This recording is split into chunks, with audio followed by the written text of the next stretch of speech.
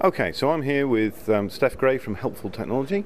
Steph, you're running a website called bapcolive.co.uk. What's that all about?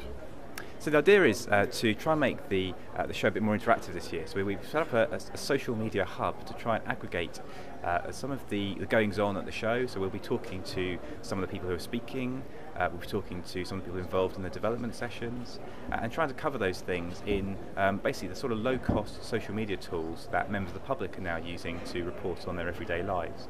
So we'll be taking pictures and uploading them to the picture sharing service Flickr. We'll be recording short videos like this one and putting them on YouTube.